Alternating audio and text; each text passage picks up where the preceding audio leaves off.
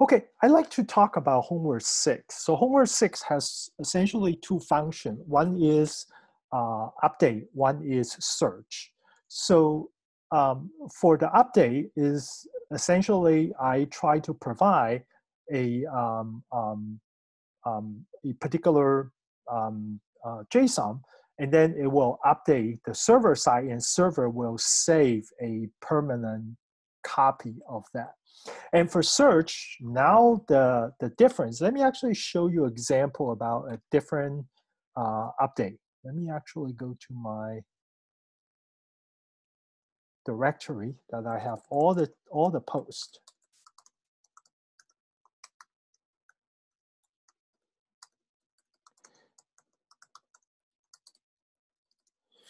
Okay, so if you look at here, I have a bunch of server that's actually logging.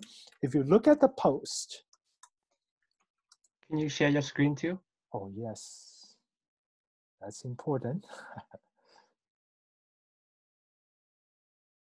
Can you see my screen now? Yeah. Okay, so let's actually take a look at one of the posts. I will use this one. I just pick one from the posts that already been updated.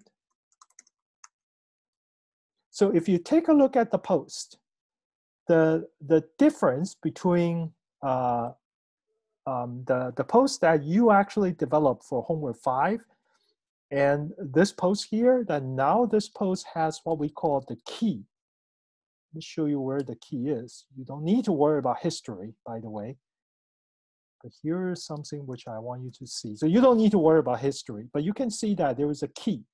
So you can actually provide an array of key that's actually associated with this post.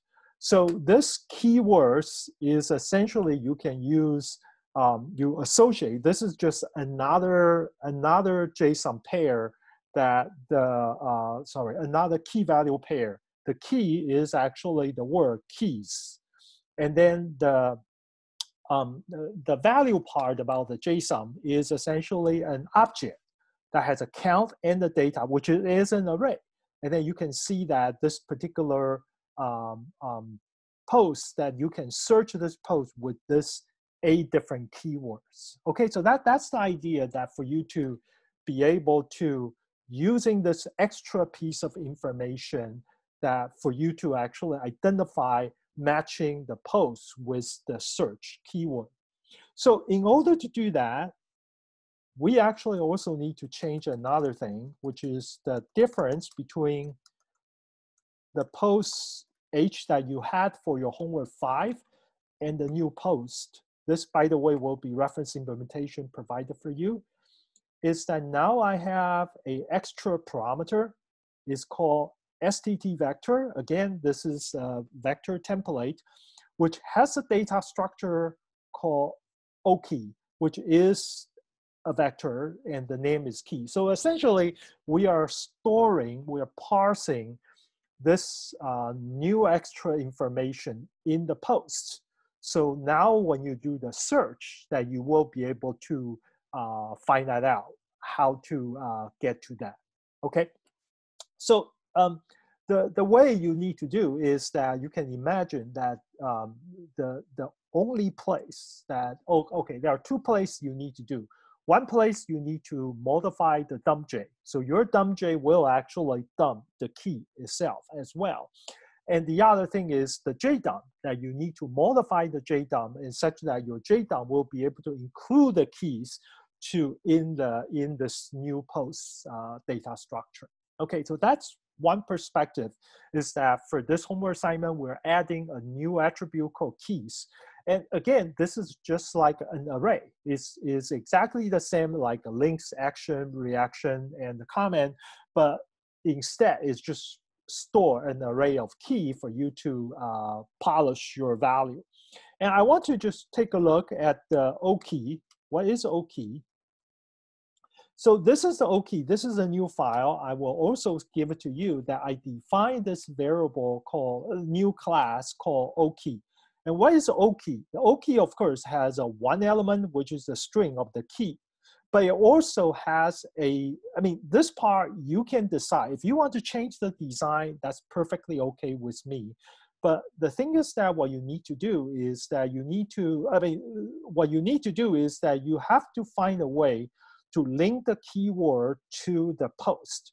And this is how I do it. I create the O key is each of this represent a particular keyword. And each of the keywords, I actually have an array of the posts that's actually have this keyword. And therefore, when you do the search, I would just need to find this keyword, and then immediately I can pull out all the posts that you need to find out.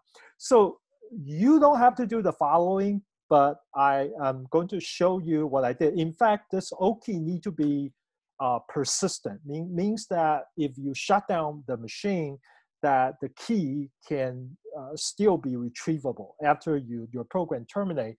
So in my implementation, I actually make it persistent. Means that I actually store a file with the O key. So let me actually show you what it is. So you can see that I have a directory called O key under the server directory. By the way, now you can see that I have a server directory. If you go to your O key directory, you can see that every single keyword, I actually have a file. For example, let me just put one particular O key. So ZSJ is actually the keyword. So by the way, where do I get this keyword? The spring 2020 ecs36b student, they actually generate this keyword in their posts. So when they submit it, they actually can add any kind of keyword, and the server just keep getting larger and larger. Eventually, I got about 400,000 keywords. So I have about 400,000 O key file over here. But you don't have to worry about that. For this one, you just need to handle your program between the client and the server. So take a look at what this is. So in the O key directory, that it has only one entry. That means there are two posts that has this particular keyword ZSJ. One post is this one. You see that this is basically profile ID and the post ID. So okay, I can actually take a look at this, copy and paste this one. So this is called ZSJ. Let's actually go to the post directory.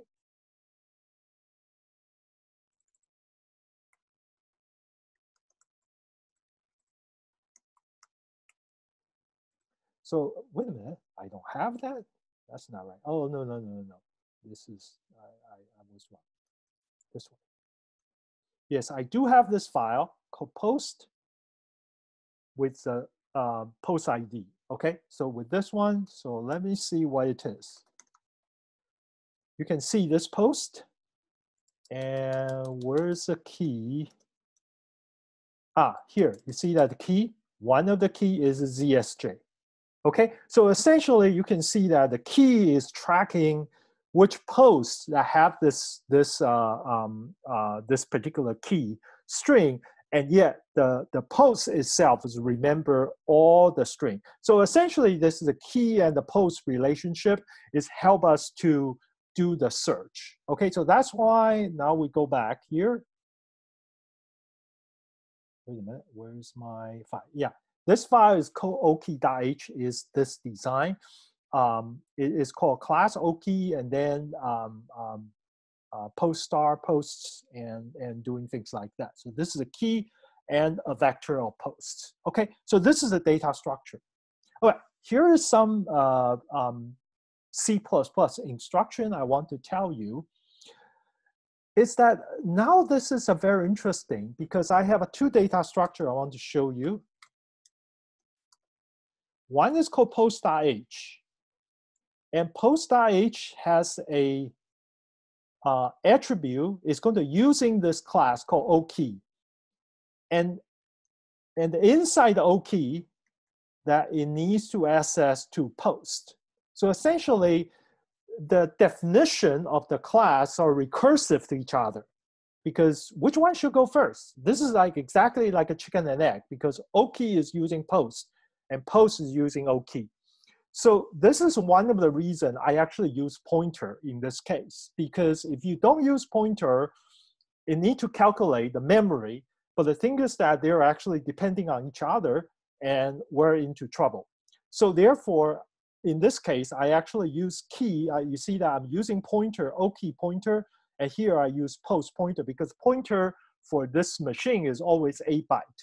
And therefore, the compiler will be able to calculate how big this object is. But how do I deal with this recursive class definition problem? You see that I actually have to put these things here. I actually have to include post.h, but then I actually just say class post, like here, and without doing anything. And also, I have to do this as well. In the O key, I say include O key.h, and then I say class O key. Okay, so essentially, I'm declaring this class without given the specific. And the C++ compiler will know that, okay, this one is you're actually having a class, but I don't know what it is. But it's okay, as long as you're using the pointer format to that class, which I not yet know the size of the class, then the definition is okay. So this is a hack in C++ when you need to deal with this kind of, it's almost like a recursive definition of two different classes, and they're actually referenced to each other, okay? All right, so this is just an example for you to know that in order for me to handle the search, I actually need to deal with the keywords and the post issue. Okay. All right, so now I want to talk a little bit about the update. Okay, update. So what is the update? So as I show you in the slide, update is essentially trying to send a JSON, a post, to the server, and the server need to get that value and put that into a permanent directory. So this I'm going to show you using a clean implementation. So then you will see that what is the status. So I'm going to my server.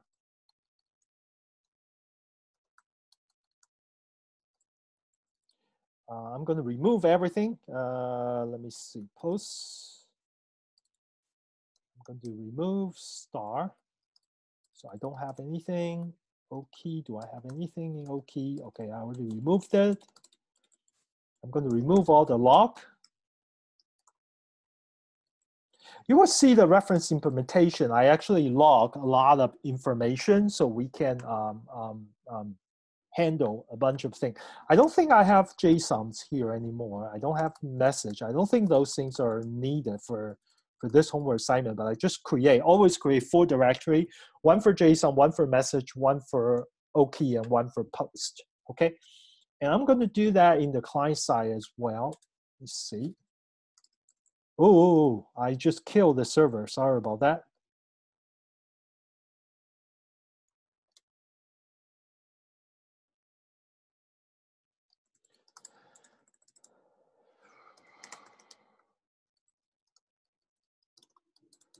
Let me go to the posts.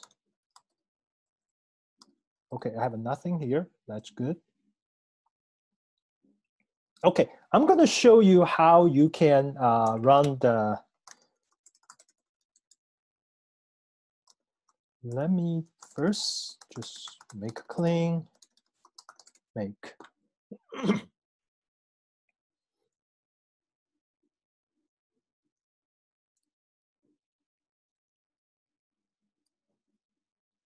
Okay, I'm going to first run the program, then I'm going through the hw6 update.cpp.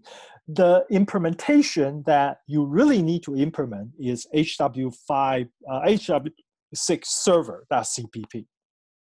But I will go over very quickly about hw6 update because that's the reference implementation you will be using. Okay, so I'm going to my client. Okay, so look at the server side. Before anything happened, just tell you that there is nothing in the post directory. So I'm going to run hw5 update. 6 update, sorry. So this is take only one parameter, which is the parameter of the post. Okay, the post, what is the post? Let me actually just show you again what is the post looks like. So a post, it looks like exactly what you did for homework assignment number 5. So you can see that it's just like this format: action, comments, whatever, those sections, okay? And now I'm going to run this post using update.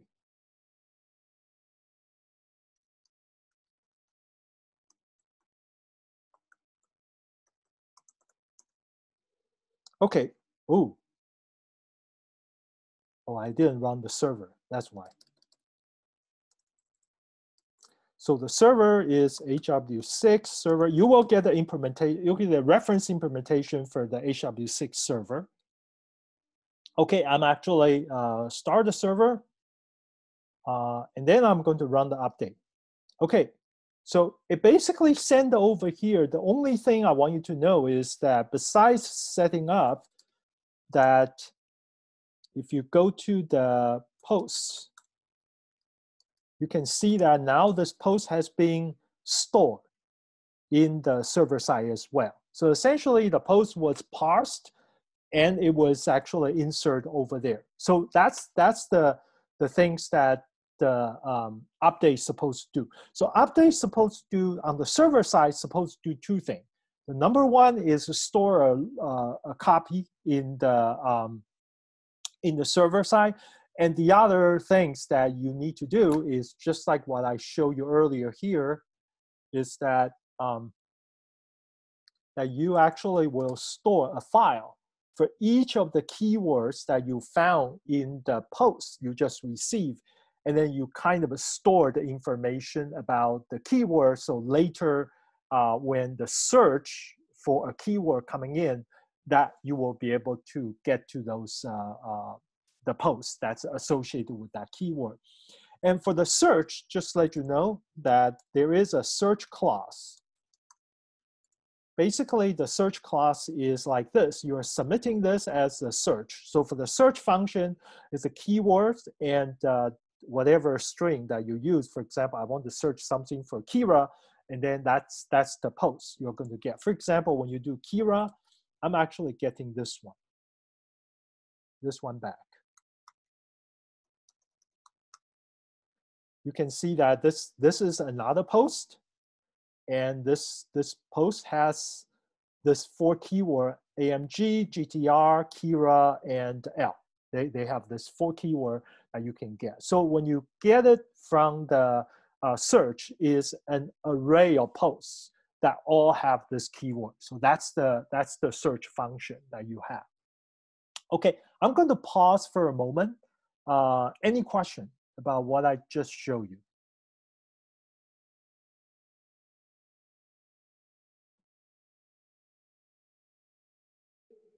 Professor, so Yes, Gian? we need to update our post implementation so that it can handle the keys, right? When we use JDump. In my implementation, the key was actually modified in the JDump itself in post.cpp. Oh, okay, okay. Yeah, you don't need to modify hw5. Let me actually show you my hw5 update, okay? Okay, thank you.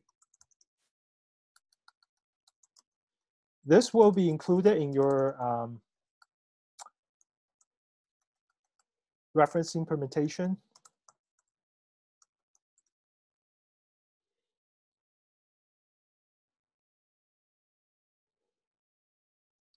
So, okay. So here is just this is basically a some kind of design plan. I left it there for what we need to do, but you don't have to look at this. This is like an explanation about how this works. But the program really works is that I'm actually trying to read the file, the post file, which is a JSON. So actually I call a function called my file to JSON. Okay, this facility, you actually know this code already in your program. It's just right now I I make everything to be a function, so the code looks much cleaner. And you will be really familiar with this part of the code. This is, you actually already saw that when you do hw5 merge and hw5 produce. Is essentially just call my post pointer. You create a new post, and then you just call my post pointer to JDump. You put that JSON object into that, and that should give you all the things related to posts, as well as the posts. Sorry, the key itself. So okay, so now showing this. I mean, after you've done this, you're just doing the JSON RPC. You are going to send this to, let me see, where do I do this? Yeah, here. You see, I do a my client.update to call that my post pointer dumpj to style string and call the my client.update function. Okay, so that the code for update is actually quite simple, right? You just convert the file into a JSON, sorry, a post, and then you just send that post to the remote place. Okay, and then you actually will get some kind of result back. Okay, that's hw5 update. All right, so there are 3 things that you need to work on for homework assignment number 6. Let me actually just write it here. So this is for 2020 ecs36b homework 6. So there are 3 things you need to do. The first things that you need to update, if you use the reference implementation, you need to update this time. It's the post JDump function and dumpj function in post.cpp related to OKey. Okay, so essentially this hasn't been done for the implementation. So you're going to receive the post.cpp just like you got from homework assignment number 5. They're exactly the same, but now you need to add this JDump and dumpj into that portion, and then you will be able to handle the OKey related stuff. Okay, and the second thing you need to do is that now you're going to implement the hw6 server.cpp, which I can show you very quickly how does it looks like. Let me first show you that for hw6, this is the JSON RPC function declaration. There are 2 functions. One is called update, one is called search. You will get that. And the parameter is updating JSON. You put the post JSON, and the other one is search clause, which is the search JSON. So they both take only one JSON, and with this kind of format. Okay, so that's the JSON RPC. And so you need to modify the hw6 server.cpp in the following sense. So you take that, you're still using your RPC stuff, but now let me show you very briefly about hw6 server.cpp. So you can see that this is really similar to your homework assignment number 3, but now we're actually kind of adding your homework assignment number 3 and number 5 together, which you have all the JSON RPC declaration, but now you actually declare that this is, you need to include hw6 server.h, and you need to include the post.h because you're dealing with the post. And what you need to decide is how you're going to store the post. So I use, in the reference implementation, you will see that I'm actually using another template called map, and using that map to connect the keyword with the post pointer. So that's why it's called post map. And then in the program, you can see that this is a standard way of doing the JSON RPC. I have 2 functions. One is called update, one is called search. And this is a constructor. And I will include this function called check. I will tell you what is the check is doing. But here is the update function. It's just like this. I will just show you a little bit at the beginning. It's essentially receiving the update as an updating JSON. And within the update JSON, let me actually show you just the beginning. So after I did the parsing, after I did the ID part, I want to show you until I can do this function. This is only check the ID part. This, by the way, this part will be stay in the reference implementation. Okay. And where's okay? I'm going to do this part here, and then until I actually found everything in the update, if I couldn't find anything, means that this is a new or this is a file I need to do the merge, and then I will just call. You see that I'm just called jdump. Okay, I will call the jdump. And then I will be able to get that object, and then I will be able to save it, do more processing on the update part. Okay, I mean, I mentioned that for your homework assignment number 6, you don't need to do the permanent object. Means that you don't have to save it in the file. That's a good feature for you to have, but if your update and your search will be able to handle when you do the update is actually keep it in the memory. And when you do search, you will be able to search using the keyword that's included in the post to retrieve that object. That will be sufficient for your homework assignment number 6. Okay. All right. Any other question? I'm going to actually continue because time is running out. I'm actually going to continue to show you more detail about the search. Yes, go ahead. Sorry, I just want to ask a quick question. Sure. But it's not related to this. Okay. Do you mind if I stop recording and then we can handle your question? Would that be okay? Well, you'd be able to answer it in like a second. And it's no, really I just everybody. No, I just want to. Okay. Let me ask you, if this related homework 6? It's related to when small programs are due. Okay, so I'll not include in this recording. Okay, I want to just finish recording. I will answer your question immediately. Okay. All right. Is there any other question? Yeah, I had a question. Sure. Do you have a list of videos that you recommend we look over for homework 6? Yes, I will send that out. Sure. Okay, thank you so much. You're welcome. Okay. Professor, so let me any more question for homework 6 before I pause recording? I have one more question. So that post map, is that initialized when, like, based on the post files we have, or how do we initialize the post map? Oh, the post map, you can just declare it, and I mean, let me see, how do I declare it? Let me go back.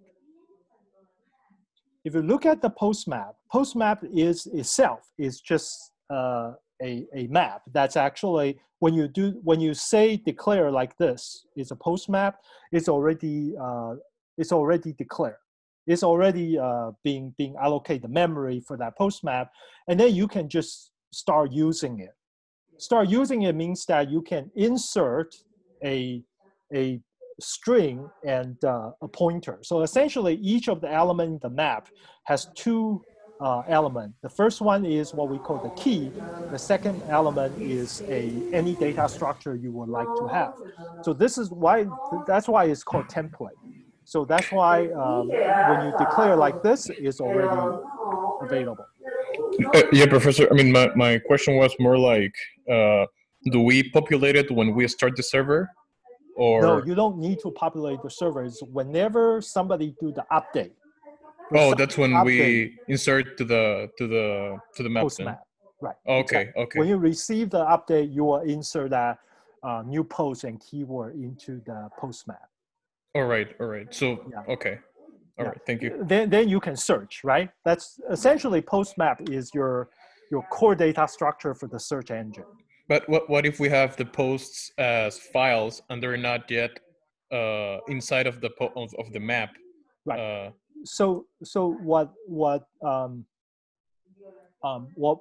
I did is that I actually loaded using the OKey. I'm actually using the OKey file to actually load them in. But you don't have to do that. This is just an option for you to consider to do that. Okay. Okay. Yeah, that's why I have the OKey directory that keep all the post map in a persistent way. But if you only handle the online version, then you don't even need the OKey directory. Okay. Okay, so I'm going to stop this. Okay. Okay. Understand. Thank you. Okay.